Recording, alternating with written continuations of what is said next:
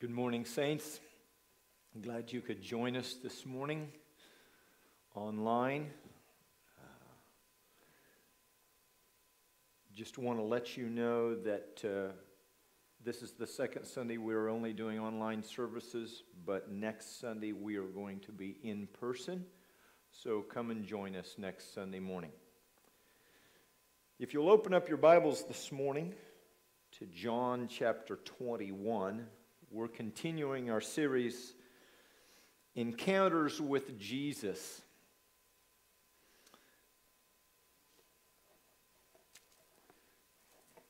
Pray with me if you would. Father in heaven, we are thankful for this morning, for the opportunity, Lord, to open your word. Lord, we're thankful that you encountered people, that we read stories about your encountering different lives.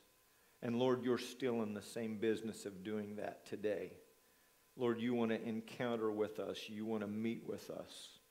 So Lord, this morning as we open your word, I pray, Father, that you would speak to our hearts. Lord, may we have ears to hear what your Holy Spirit has to say to us. In your name we pray. Amen.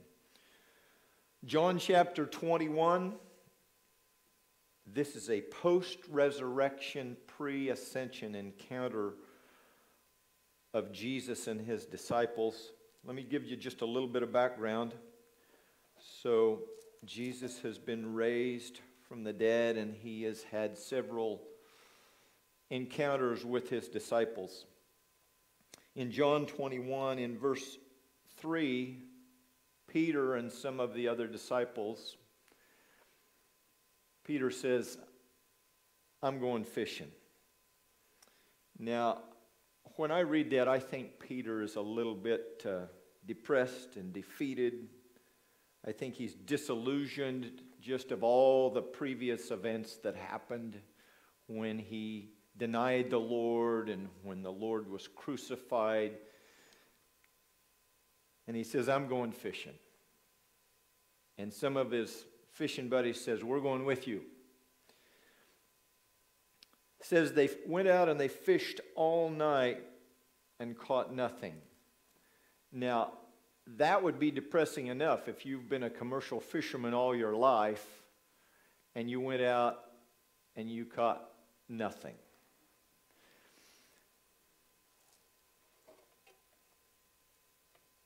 And so, as they're out in the boat, it says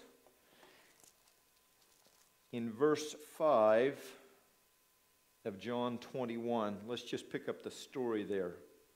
Actually, we'll start in verse 4. But when the day was now breaking, Jesus stood on the beach, yet the disciples did not know that it was Jesus. Jesus therefore said to them, Children, you do not have any fish, do you? They answered him, No. And he said, Cast your net on the other side of the boat, and I think you'll catch fish. And so they cast their net out, and immediately they had a net full of fish. And John says, It's the Lord. And Peter immediately, because he had taken off, I guess when he was fishing, he didn't want to get his outer garment dirty, so he took it off. It says he put on his outer garment because he was stripped down. He put on his outer garment, jumped out of the boat, and swam to shore.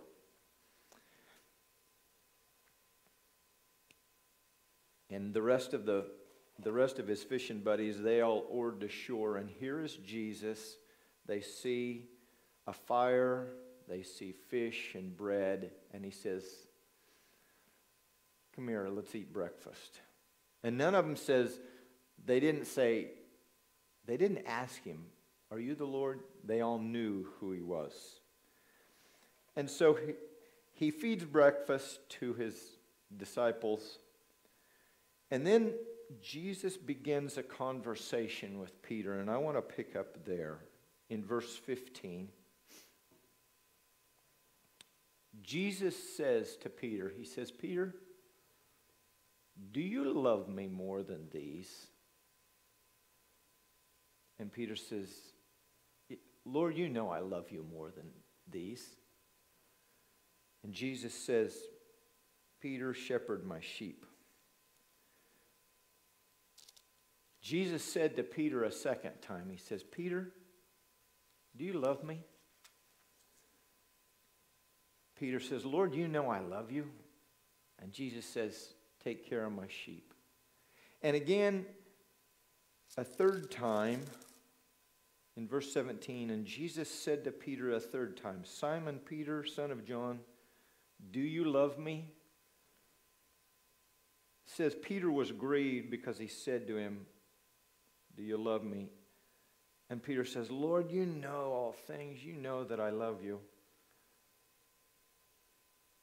And I think that had to sting to Peter, because how many times did Jesus ask him if he loved him? 3 times. The same number of times that Peter denied the Lord. And I tell you, there's a tenderness to me there from the Lord when Peter says, Lord, you know I love you. The Lord didn't come back and say, well, if you love me, why did you deny me after your high and mighty proclamation that you said, I'll follow you, Lord, to the death. If they send us to prison, I'll go with you. The Lord didn't respond like that.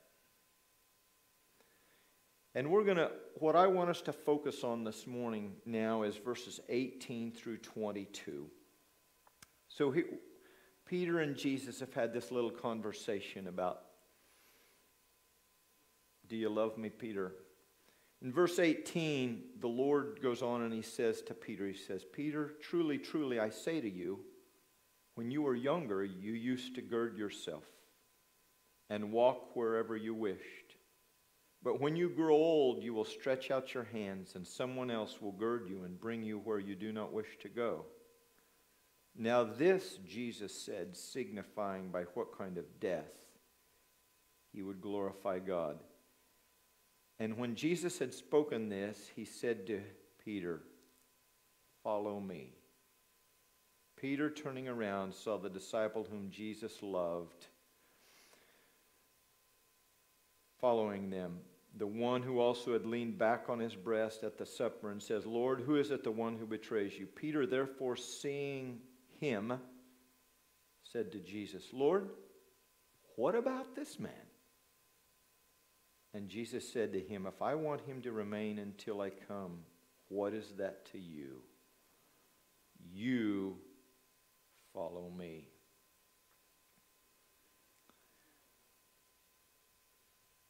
When Jesus told Peter, he says, when you get up and you get dressed and you go wherever you want. But one of these days when you grow old, someone else is going to dress you and they're going to take you where you don't want. And it says that was the Lord's way of signifying by what kind of death he was going to die and glorify God. That must have rattled Peter's cage somewhat, because immediately Peter says something that is so ingrained in human nature. When the Lord says to Peter, this is what's going to happen to you, immediately Peter says, Lord, what about him? What's going to happen to him? That is so typical of you and I. And yet, what does the Lord say to Peter? He says, Peter, he says, that's none of your business. You follow me. So this morning, I want you and I to look at this story, and we're going to put ourselves in it. We're so often like Peter, we always are like, Lord, what about them? And the Lord's word to you and I this morning is, you follow me. So I want to look at that command, you follow me, irregardless of 3 things. 1, our lot in life. 2, the cross we bear. And 3, the race we run. The Lord says to you and I, first off, to follow Him, irregardless of our lot in life. If you have your Bibles, turn to Exodus chapter 4, verse 11. And this is actually when the Lord called Moses. And He says, Moses, I'm going to use you to deliver the children of Israel out of the bondage and slavery of Egypt. And in verse 10, then Moses said to the Lord, please, Lord, I have never been eloquent, neither recently nor in times past, nor since you have spoken to your servant, for I am slow of speech and slow of tongue. And the Lord said to Moses, who makes man's mouth? Or who makes him dumb or deaf or seeing or blind? Is it not I, the Lord? You and I are called to follow Him irregardless of our lot in life.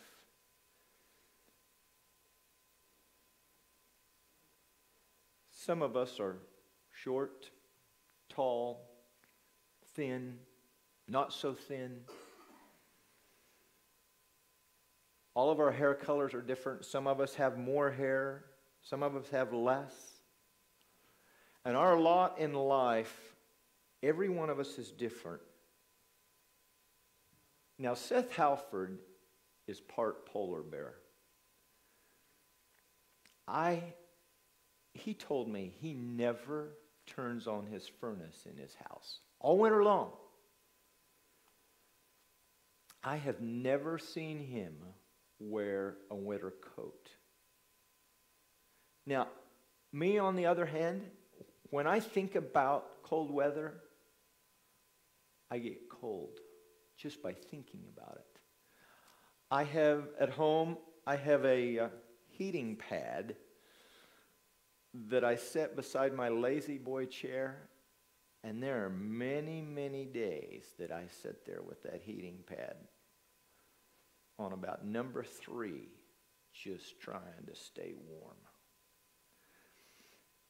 You see, we're all wired and made differently. Our lot in life is all differently. Now, I don't understand why Seth, he's got a built-in heater that is just phenomenal. I work outside in the winter. I don't know why I didn't inherit one of those myself. Because I can put on my insulated underwear at 55 degrees and be real comfortable. I'm not hot at all. I don't understand why he gets the heat and I don't. Do you know what the Lord says to you, Scott? What is that to you? You follow me. For every one of us, our lot in life, not all of us were born Sam Walton's son or any of his descendants. Some of us might struggle financially, and we've struggled financially for a long, long time in our life. And we want to do, Lord, how come I'm not like? And do you know what the Lord says to you and I? What is that to you? You follow me.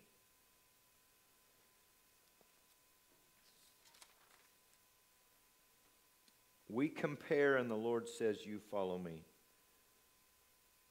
Secondly, the Lord's command to you and I this morning is to follow me, irregardless of the cross that we bear.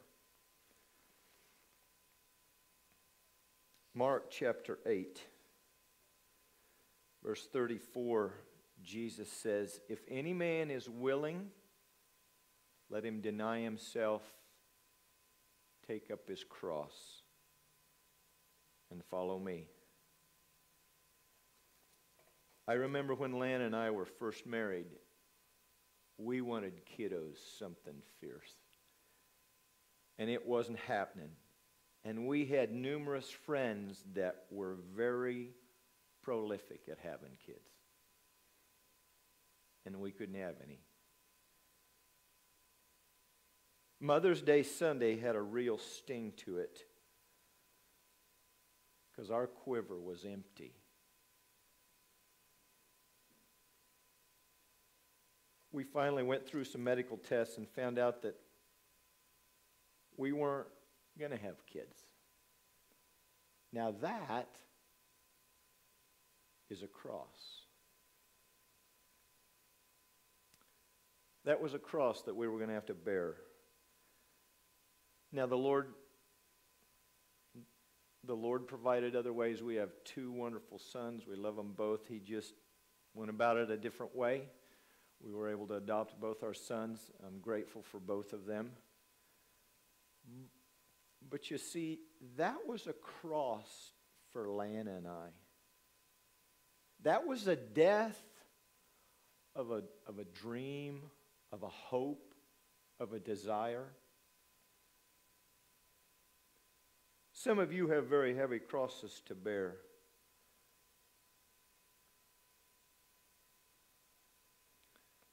Again, just talking about Moses, I don't know if you remember, in Exodus 17, this is after the Lord used Moses to bring the children of Israel out of Egypt. They're wandering around in the wilderness. And in Exodus 17, they don't have any water. And the children of Israel begin to grumble and complain to Moses and say, Moses, we're thirsty. You brought us out here in the desert, and us and all our animals are going to die of thirst. And Moses goes to the Lord, and the Lord says to Moses, Moses, take your stick, your rod, and go to this rock, and I want you to hit it. Moses, he took his stick, he went to the rock, he hit it, and out come out the water. The Lord provided water for the children of Israel. Later on, and this is actually in Numbers, the first instance is in Exodus 17. The second instance is in Numbers chapter 20. Same song, second verse. The children of Israel are wandering around in the wilderness, and they're really mad at Moses. And again, they're thirsty. And the Lord said, Moses, I want you to go to this rock, and I want you to speak to it, that the water would come out. Moses takes some of the leaders of the children of Israel, and he must have been about fed up to hear with them. I mean, he was frustrated. So he goes to the rock and he takes his stick, and the Bible says it's almost like he lost. I mean, he was mad. It says he took his stick and he hit the rock twice. And he says, you bunch of rebels, here's water for you. You know what happened? Water came out of the rock. But the Lord said to Moses, he says, Moses, he says, because you didn't regard me as holy and you didn't obey and do what I say, you're not going to enter the promised land. There's a couple of little verses in Deuteronomy which just shows to me the pain of the cross that Moses had to bear. This is the children of Israel getting ready to cross into the promised land. They're finally going to realize their deliverance from Egypt. They're finally going to enter into the promised land. And this is in Deuteronomy chapter 3, starting in verse 23. And this is Moses talking. He says, I also pleaded with the Lord at that time, saying, O Lord God, you have begun to show your servant your greatness and your strong hand. For what God is there in heaven or on earth who can do such works and mighty acts as yours? Let me, I pray, cross over and see the fair land that is beyond the Jordan, that good hill country in Lebanon. Listen to this. This is verse 26.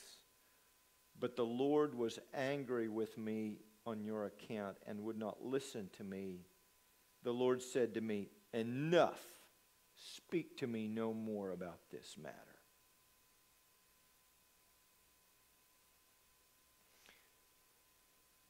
You think about Moses, all these years that the Lord had used him, first off, to deliver the children of Israel out of Egypt. And then he put up with all their grumblings and complainings, and he saw the hand of the Lord provide for them. And they're finally going to realize the promise. And he's like, Lord, let me just go in. And the Lord says, no. Don't even talk to me anymore about this. That was a cross for him to bear. What is a cross? Well, it's an instrument of death. That's what a cross is. And for some of us this morning, it may be the death of a dream. It may be the death of a goal or an ambition. It may be a heart cry. It may be the death of a person or a family member. And all of those can be a stumbling block. All of those can be so heavy to bear. And yet, do you know what the Lord says to you and I? He says, follow me. Irregardless of the cross that you bear, he says, follow me. So you and I are commanded by the Lord to follow him, irregardless of our lot in life, irregardless of the cross we bear, but also irregardless of the race that is set before us. Hebrews chapter 12, verses 1 through 3.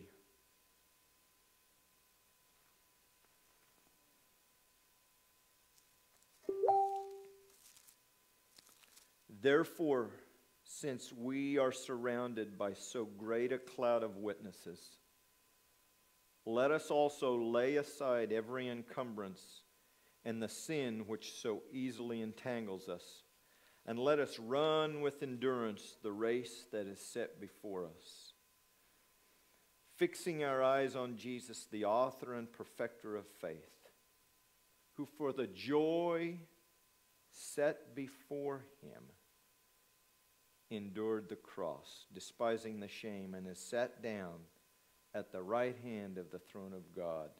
For consider him who has endured such hostility by sinners against himself, so that you may not grow weary and lose heart. Brothers and sisters, for each one of us, yes, we're all following Jesus, but our race is different. Hebrews says, let us run with endurance the race that is set before us.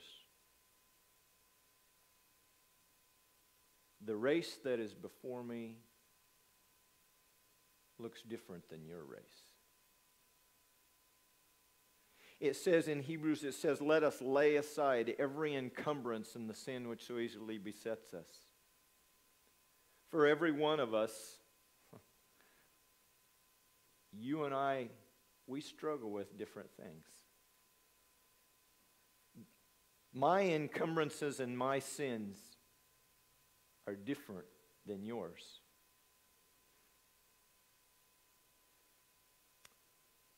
Maybe yours, maybe it's alcohol, maybe it's drugs, maybe it's pornography, maybe it's gossip. Maybe you struggle with gossip and slander. Maybe you struggle with the love of money.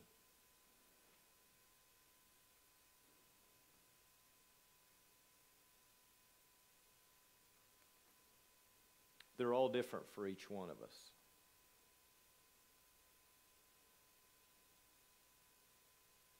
And you and I have to deal with those, because what does it say in Hebrews? It says, let us lay aside every encumbrance and the sin which so easily entangles us. We have to deal with those struggles. But the Lord says to you and I, in the midst of all of those, do you know what He says? You follow me. I remember when my boys Luke and Austin were at home and lots younger, Luke was always more concerned with Austin's struggles than with mine. Luke was always more concerned with Austin's struggles than with his own. Austin was always more concerned with Luke's problems than his own. And we used to do this little thing. I used to put my hands here like a circle, and I'd say, Luke, you see this little circle? I said, everything that pertains to your life is in that circle. And you know what you need to focus on? You need to focus on this circle, because this is yours. Austin has a circle too, with his problems and his struggles. He needs to focus on those.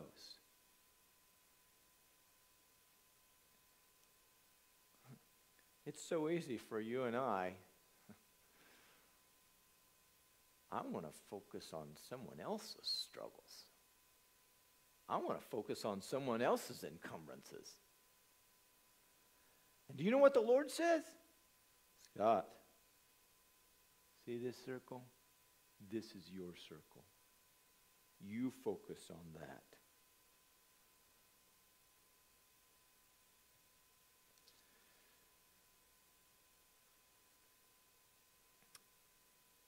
For you and I this morning, as you and I put ourselves in John chapter 21,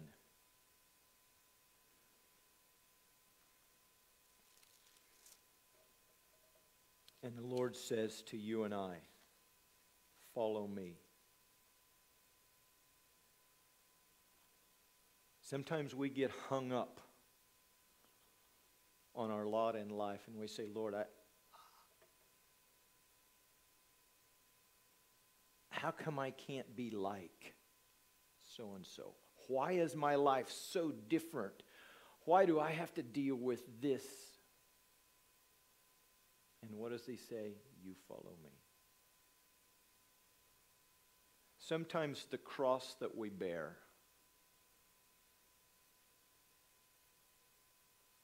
and like I shared, some of you here, we bear heavy crosses.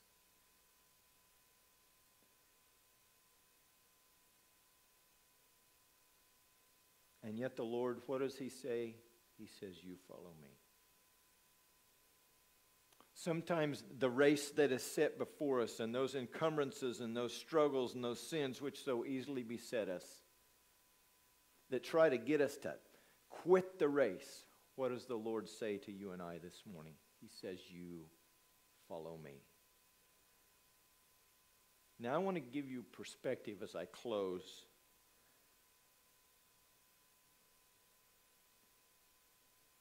In verse 19 of John 21, after the Lord said to Peter, He says, truly I say to you, when you were younger, you used to gird yourself and walk wherever you wished. But when you grow old, you will stretch out your hands, and someone else will gird you and bring you where you do not wish to go. Listen to verse 19. Now this Jesus said, signifying by what kind of death Peter would glorify God.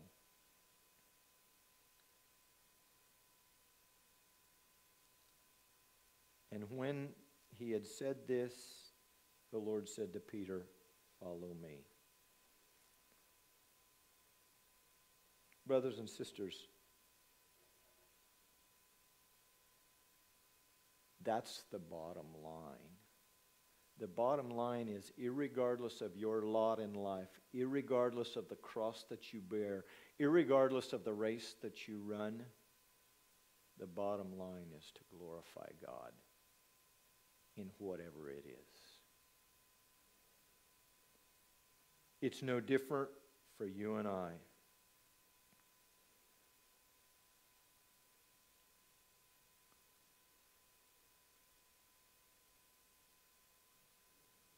The struggles that you and I have, we need to see from the eternal perspective that the Lord may use those to glorify Him. Now, if our focus is always on, well, what about Him?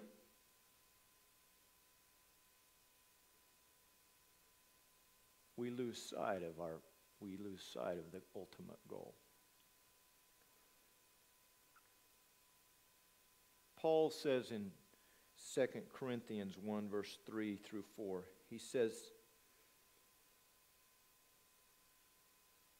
when the Lord comforts you in your affliction, you are able to comfort those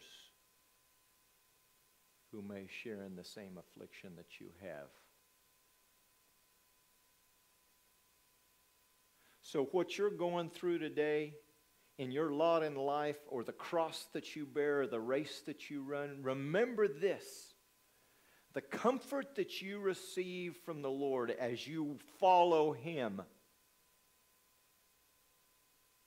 the Lord's going to use you to comfort someone else in that same affliction. Because we're all different. The cross that I bear, the race that I run, my lot in life is different than yours.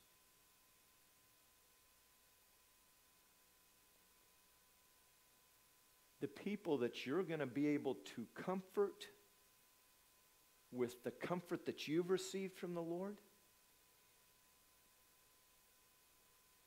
I may never be able to reach them or touch them or speak into their life. Why? Because I've not walked in your shoes. I've not run the race that you've run. I've not bore the cross that you bore. But you have.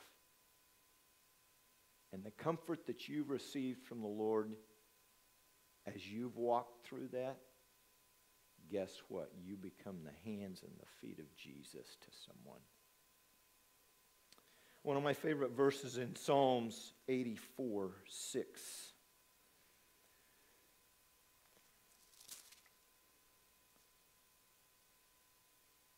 We'll start in verse 5. How blessed is the man whose strength is in you, in whose heart are the highways to Zion. Passing through the valley of weeping, they make it a spring. Passing through the valley of weeping, they make it a spring. Passing through that valley of sorrow and trouble and distress and brokenness, they turn it into a spring. What's a spring? It's a source of refreshment, cleansing, life, healing, wholeness for you and I again. The cross that you bear, your lot in life, the race that you run, as you walk through some of those areas that are like a valley of weeping, a valley of sorrow, do you know what? Turn it into a spring. Turn it into something that brings healing and restoration to someone else.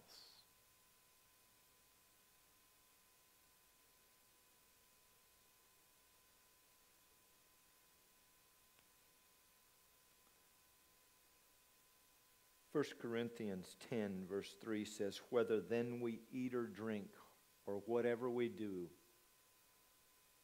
all to the glory of God. So irregardless of your lot in life, irregardless of the cross that you bear, irregardless of the race that you run,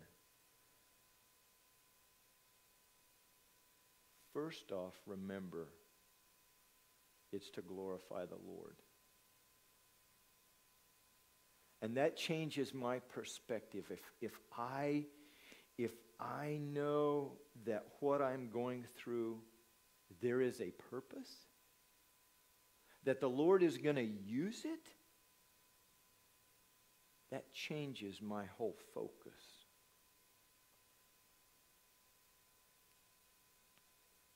So regardless of our lot in life, the cross we bear, the race that we run, remember, the Lord's going to use those areas for you to be a comfort to others.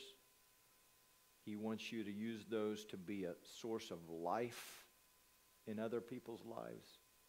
Because there are going to be people that you and I, as the congregation of New Life, that Pastor Justin will never be able to reach. But you will, because you've walked it. Because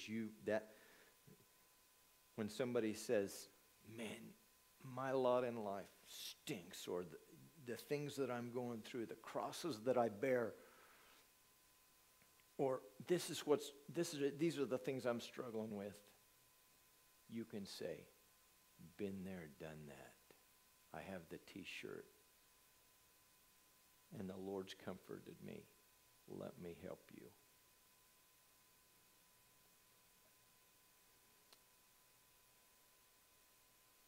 So for you and I this morning, the word of the Lord to you and I is, you follow me.